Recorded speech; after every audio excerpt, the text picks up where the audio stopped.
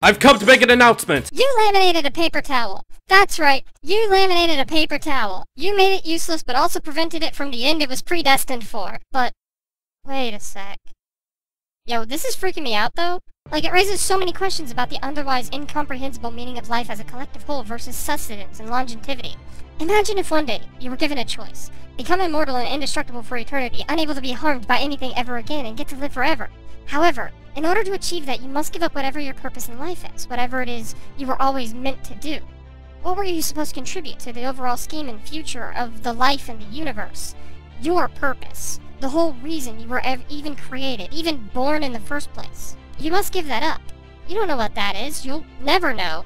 But regardless, you say yes. Perhaps you'll assume that you wouldn't have any sort of significant difference anyway. That butterfly effect theory or whatever you call it? Nah, you call bullshit. It doesn't matter. You don't matter. At least not to anything outside of your immediate connections. And it'll be fine, and you'll just live forever with minimal or even no consequences. So yay, you're now immortal. You'll never die or get hurt ever again. Wait, but then,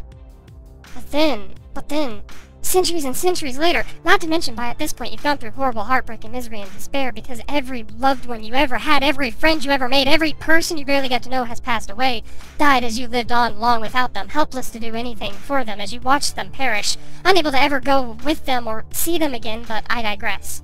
Now you learn you actually were important in the grand scheme of things. You were supposed to be the key factor in the world's survival long ago, but because of the choice you made, immortality over individual purpose, you were never given the knowledge or awareness or resources or ability to save the world that you were supposed to obtain before you unknowingly made the wrongest choice to ever wrong. Needless to say, you fucked up big time. The entire universe as we know it is destroyed soon after this horrifying revelation. It implodes, collapses in on itself, essentially forming a massive black hole or something. Stars, nebula, galaxies, solar systems and planets, worlds and worlds of living people and things and light years of time and space and life, all sucked up into absolute and definite nothingness. But you remain.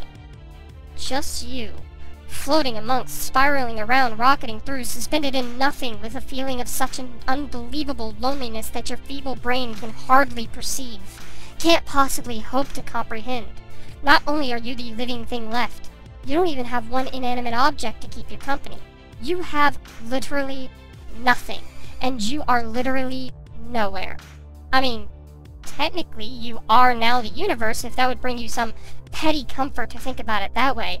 You, only you, with nothing, no one, nowhere, forever and ever and ever. All because you thought you didn't matter, that you had no real meaningful purpose, that you could never possibly make a difference. But you did. And now look what you've gotten yourself into, you silly nugget.